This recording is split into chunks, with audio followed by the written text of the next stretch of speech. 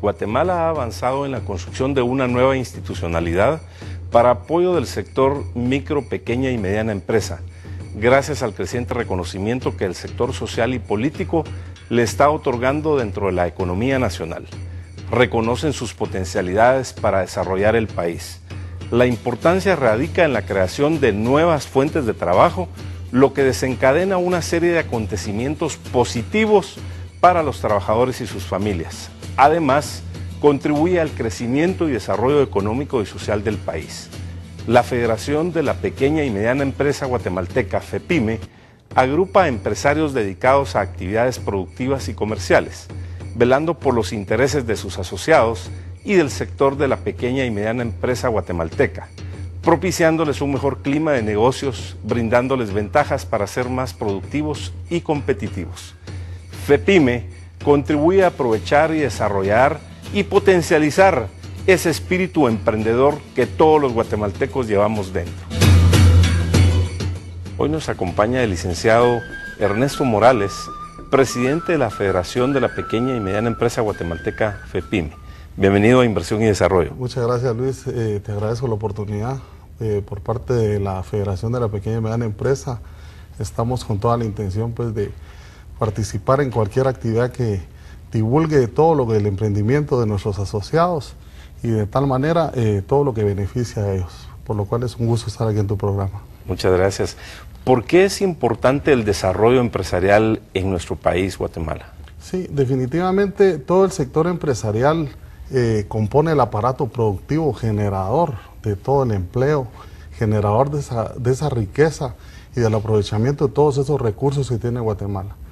Dentro de lo que compete al sector de la micro, pequeña y mediana empresa, te puedo decir que realmente nosotros hemos estado tratando de dotarla de todas las herramientas necesarias para que este sector pueda fortalecerse y desarrollarse. Hemos visto que en países como Taiwán, como la Unión Europea, la PYME ha sido el motor generador de ese crecimiento económico, por lo cual nosotros no queremos inventar nada, lo único que necesitamos es el apoyo y hacer las alianzas estratégicas tanto con el sector gobierno como con el sector empresarial, que de hecho ya hemos hecho los acercamientos con, por ejemplo, a nosotros nos compete ver la situación de la política que está llevando a cabo el Viceministerio de Desarrollo de la Micro, Pequeña y Mediana Empresa. Desde el inicio de este gobierno hemos hecho los acercamientos, consideramos que vamos por muy buen camino. Lo que hemos querido decir es que el desarrollo rural es importante, pero también es importante fortalecer a las pequeñas y medianas empresas. En los países desarrollados vemos la relevancia de estos sectores, que inclusive la micro, pequeña y mediana empresa significa más del 80% de la generación de Producto Interno Bruto. ¿Cuál es la diferencia entre la micro, pequeña y mediana empresa guatemalteca? Sí, por ejemplo, existen varios rangos y depende de si lo vemos del tamaño del número de empleados que tienen o de los niveles de facturación. Si lo vemos por el número de empleados, una microempresa la compone de 1 a 5 empleados. Una pequeña empresa estamos hablando de 5 a 20 o 50 empleados, podríamos decir, y una mediana empresa de 50 empleados hasta, podemos decir, hasta 200. De 200 en adelante ya se considera una gran empresa. ¿Cuál es el impacto al dinamismo de la economía, a la generación de Producto Interno Bruto, contribución a las exportaciones del sector de la micro, de la pequeña y mediana empresa nacional? Sí, actualmente los asociados de la Federación de Pequeña y Mediana Empresa son empresas formales. La economía formal está compuesta en un 80% por pequeñas y medianas empresas, las cuales contribuyen al Producto Interno Bruto con un 38% del PIB. Es ahí la importancia de que se le fortalezca, porque si estas empresas logran alcanzar un nivel de desarrollo, su contribución va a ser más al PIB. Importante también el desarrollo de la Unión Aduanera Centroamericana, porque nuestras empresas cada vez son más regionales, es decir, están pensando ya en un mercado de 47 millones y estamos pensando en Centroamérica y una parte del Caribe. ¿Cuál es esa visión que se ha ido impulsando a estos nuevos empresarios para dinamizarlos y operar ya en una forma regional, por supuesto que en los segmentos de mercado específicos donde ellos son competitivos? Definitivamente, a nivel centroamericano las pymes están dentro de un rango del 90% sí, de la economía y contribuyen con el 50% del empleo. Nosotros consideramos que todos los tratados de libre comercio son buenos siempre y cuando dotemos a los pequeños y medianos empresarios con las herramientas para poder afrontar todas esas posibilidades y esas fortalezas que nos pueden devenir. Pero los debemos de preparar para que no vaya también, en lugar de ser una ventaja, una desventaja para ellos. Es decir, hay que prepararlos para que sean más competitivos. Ahora, deberíamos de aplicar una forma matemática muy simple para evaluar si nos conviene o no un famoso llamado Tratado de Libre Comercio. Y la ecuación matemática sería muy sencilla. ¿Cuántos puestos estamos perdiendo, pero también cuántos puestos estamos ganando? ¿Y cuál sería la contribución al Producto Interno Bruto? Hacer una balanza entre importaciones y exportaciones. Es decir, que no deberíamos de entrar únicamente a esquemas comerciales, conceptuales, solo porque nos digan es bueno. En la práctica hay que verificarlo si realmente es de beneficio para la mayoría del país, o en su momento mejor tomar una dilatoria y decir vamos a mejorar más la competitividad del país, como lo han hecho Chile, por ejemplo, y México. Interesante el tema del desarrollo de la micro, pequeña y mediana empresa con FEPYME. Vamos a un corte y luego continuamos.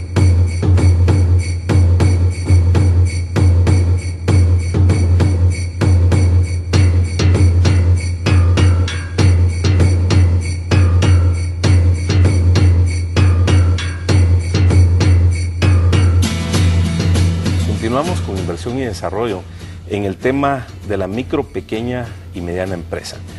El factor de la energía, ¿qué tanto está influyendo en la competitividad de las empresas? Vemos que estamos dependiendo altamente de una factura petrolera que nos está costando más de 2.300 millones de dólares al año. Vemos los incrementos significativos, sabemos de los recursos hídricos y eólicos, geotérmicos que tenemos como Guatemala, pero no la hemos aprovechado en su potencial. ¿Cuánto está afectando a la micro, pequeña y mediana empresa el hecho de que no estemos generando suficiente energía con recursos renovables guatemaltecos? Sí, realmente ese es un tema que se tuvo que haber abarcado desde hace mucho tiempo. Yo considero que lo hemos estado postergando y a veces hasta que no estamos hasta que no vemos las crisis es que no tomamos decisiones al respecto. En este sentido, consideramos que hay muchas pequeñas y medianas empresas, aún las grandes empresas, por supuesto, que tienen la capacidad para invertir en este tipo de emprendimientos y en este tipo de generación de energía, y definitivamente nosotros tenemos los recursos suficientes como para poder surtirnos y ser autosuficientes en este sentido. Definitivamente que el costo de la energía actual es una de las cuestiones que también está afectando a la micro, pequeña y mediana empresa, debido a que eso se va directamente a sus costos de producción y al final lo tienen que trasladar al consumidor final. Si nosotros logramos abastecernos de fuentes de energía de otro tipo que no sean precisamente generadas por diésel o por combustibles, o aún de otro tipo de generación de corriente eléctrica, eso va a hacer que la tarifa sea más baja, entonces vamos a poder ser más competitivos. Es decir, necesitamos mejorarle el elemento del costo energía para ser más competitivos.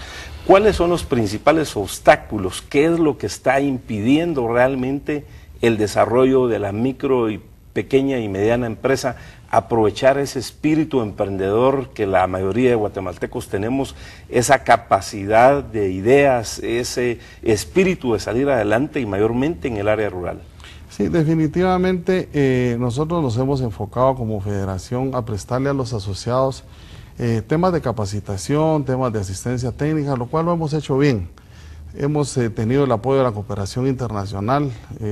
No está de más decir que la Unión Europea, con su programa de apoyo a MIPES, que coordinan con el Ministerio de Economía, nos ha prestado, pues en realidad hemos logrado hacer muy buenos proyectos.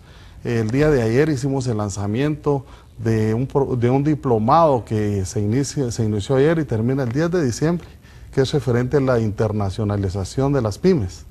Ahí les estamos dotando a los pequeños y medianos empresarios, aunque no estén en la capacidad ya de exportar, de todas las herramientas que conlleva el comercio internacional para poder ser ellos competitivos y poder internacionalizar sus productos. Darles una visión global, porque no importa si están exportando a Australia o Sudáfrica o Singapur, lo importante es que ellos tengan la conciencia que están compitiendo con empresas que vienen de esas latitudes. Ahora, los obstáculos puntuales que impiden realmente ese desarrollo y crecimiento, ¿cuáles serían? Definitivamente mencioné estas dos cuestiones de capacitación y asistencia técnica porque el tema medular es el acceso a crédito. Actualmente hemos tenido algunas reuniones con gente del Banco Mundial, con gente que ha venido del Departamento del Tesoro, y se ha estado identificando que definitivamente si uno evalúa los sectores que han tenido acceso a crédito, es como una U. Aquí está la microempresa, aquí está la pequeña y aquí está la mediana empresa y aquí está la gran empresa. Únicamente en estos dos polos han estado pues llegando los créditos, pero a la pequeña y mediana empresa realmente es muy poco lo que ha estado accesando. ¿Y qué es lo que impide? ¿Es una voluntad política del gobierno? ¿Será una legislación? ¿Será la estructuración del esquema financiero nacional? ¿Qué necesitamos hacer si ya hemos visto que los países desarrollados han avanzado un crecimiento económico y social importante apoyando a las micros, pequeñas y medianas empresas? Si ya vemos que representan más del 80% de la generación de Producto Interno Bruto, ¿qué es lo que se necesita hacer entonces para dinamizar y para hacer más accesible el crédito a las micros, pequeñas y medianas empresas? Sí, actualmente existe ya la ley de garantías mobiliarias a partir del 1 de enero de este año. La realidad es que todavía le falta el reglamento, que una ley sin reglamento pues es un manual operativo y en el cual está el registro, el mismo de constituir el registrador de garantías mobiliarias. En este sentido consideramos que eso es una buena ley, porque eso le va a permitir al pequeño y mediano empresario garantizar los bienes muebles, no únicamente bienes inmuebles, porque mucho pequeño y mediano empresario carece de bienes inmuebles como para poder hipotecar y con ese dinero poder invertir en su negocio. ¿Eso quiere decir que entonces podrán dar como garantía una máquina, un equipo, mobiliario, herramientas que ellos tienen? Incluso de lo que mencionaste, se pueden ellos garantizar aún, por ejemplo, si es una empresa que se dedica a la crianza de ganado, pues su hato ganadero, si es una empresa que es de agroindustria, sus cosechas. Si es una empresa, aún se van a poder dar en garantía los documentos de embarque. O sea, es una factura a cobrar, una carta de crédito. Un conocimiento de embarque, por ejemplo, de un embarque que ellos van a recibir. Y estamos hablando en el sentido tanto de industria, comercio y servicios. O sea, muy importante. Ahora esta ley, tengo entendido que se aprobó hace más de un año. ¿Qué estamos esperando para tener el reglamento? ¿De quién depende? Tener una ley sin reglamento y que no se aplique es como tener una enciclopedia guardada en un closet bajo llave. Ahora, ante esta época de crisis, ante la falta de empleo, ante estas situaciones difíciles que se están presentando, eso debería ser una prioridad nacional. ¿Cuándo va a estar ese reglamento y llevarse a la práctica esa ley de garantías mobiliarias? Para establecer ese registro a partir del próximo año. Es decir, que ya en enero del año 2009 debería estar funcionando. Pues yo aprovecho este espacio para hacer esta solicitud al Honorable Congreso de la República que nos den viabilidad en este sentido. Ese reglamento es importantísimo. La pequeña y mediana empresa necesita accesar a créditos blandos, constituir ellos su propio equipo, su propia herramienta como garantía es una gran ventaja y de esa manera vamos a lograr fortalecer y desarrollar en realidad ese sector que tanto lo necesita y que es de tanta importancia para la economía nacional. Es urgente, es importante, debe ser prioridad 1, prioridad AAA. Entonces se necesita ese reglamento, establecer el registro de garantías mobiliarias y ubicar los fondos. Ahí es importante que tanto el Congreso como el Ministerio de Economía trabajen en conjunto para llevarlo a la práctica. Yo tengo entendido que el Ministerio de Economía ya hizo su parte. Ahorita correspondería al Honorable Congreso hacer una realidad el reglamento y en base a eso constituir ese registro y darle marcha para adelante, porque la verdad en los países en donde ya está esa ley funcionando se ha visto el impacto que ha causado, porque esa es otra cosa.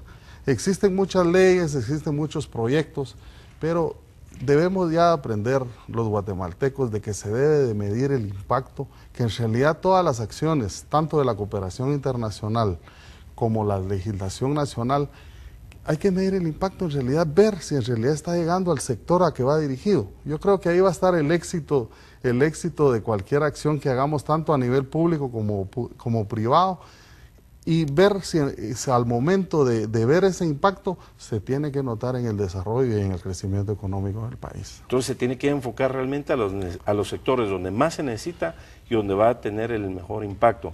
Yo estoy seguro que en este momento todos los diputados están viendo este programa y aprovecho para hacerles un llamado, que realmente ellos vean la prioridad y seguramente se pueda llevar a la implementación a partir de enero 2009, ideal que hubiera sido a partir de enero 2008. Vamos a un corte y luego continuamos con inversión y desarrollo.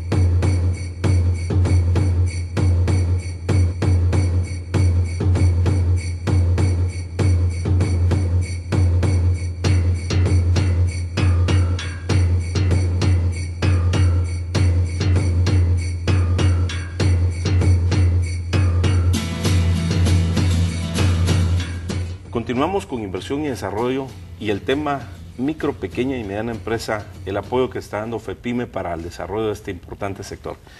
¿Cuáles son las oportunidades en los mercados internacionales para la micro, pequeña y mediana empresa? Sí, en realidad a nivel regional de toda Centroamérica, la micro, pequeña y mediana empresa ha cumplido, considero yo, hasta este momento el papel que le toca jugar.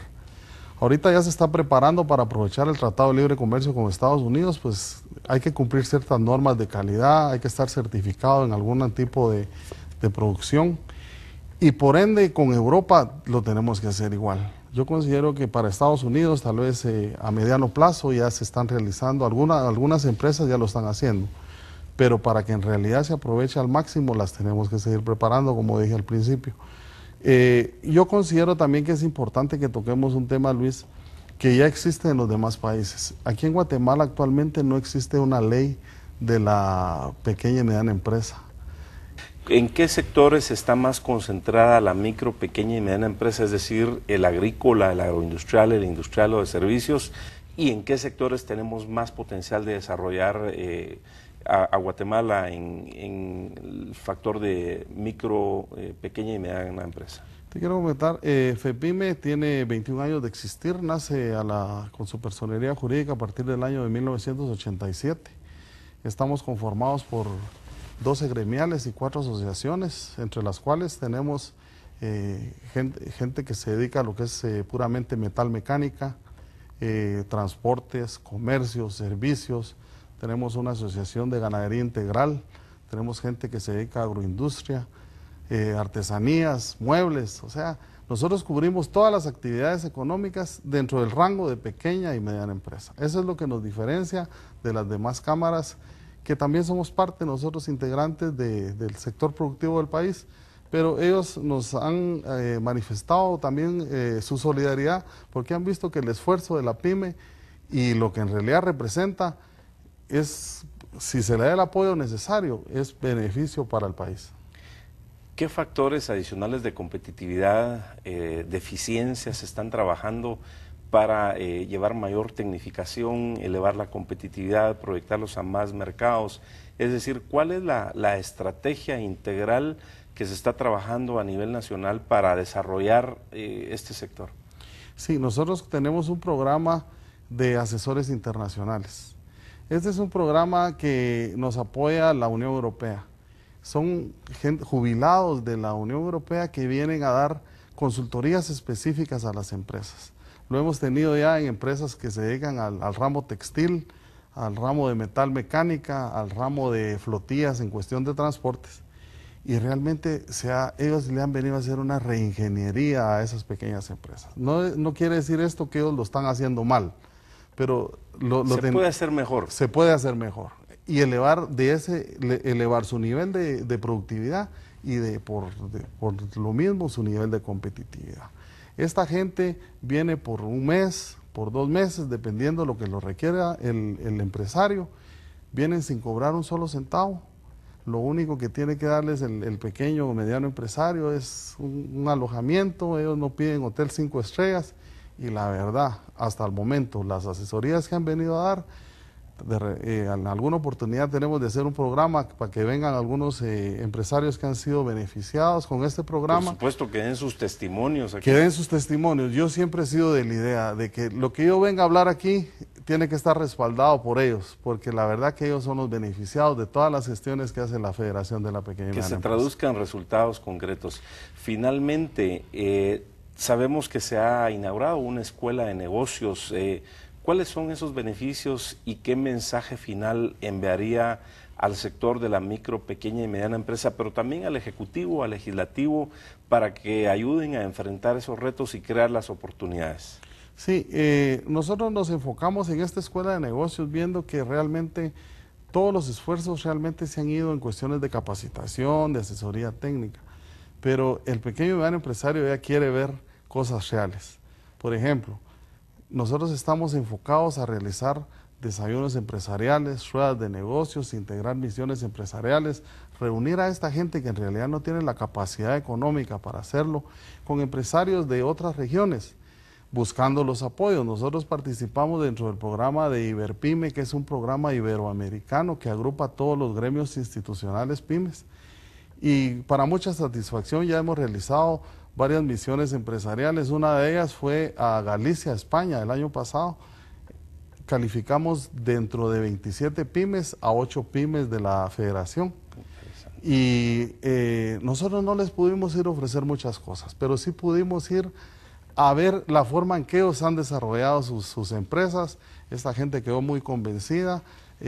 Mucha gente sí ha aprovechado ya esa visita que hicimos a Galicia, dentro de ello gente del área textil, porque en esa parte hay mucho de esto que se puede aprender bastante. Se aprendió en adquisición de maquinaria. Hay un gran reto ahí entonces en desarrollar todo este sector. Ernesto, muchas gracias por compartir con toda nuestra audiencia nacional e internacional. Sabemos que vamos a estar en unos próximos programas, de repente hacemos algunas visitas o traemos a algunos empresarios que nos den testimonio, pero es imperativo que realmente se desarrolle el sector de la micro, pequeña y mediana empresa. Muchas gracias. Sí, muchas gracias, Luis. La verdad que aprovecho la oportunidad para agradecerte y decirle a nuestros asociados y a todo el sector PYME a nivel nacional que FEPYME está a sus órdenes, y espacios como estos los debemos de aprovechar también. Muchas gracias. Y te agradecemos la oportunidad. Muchas gracias, Ernesto, y seguramente habrá que triplicar ese número de asociados y desarrollar más. Guatemala debe seguir mejorando para dar oportunidad de crecimiento a las micro, pequeñas y medianas empresas nacionales.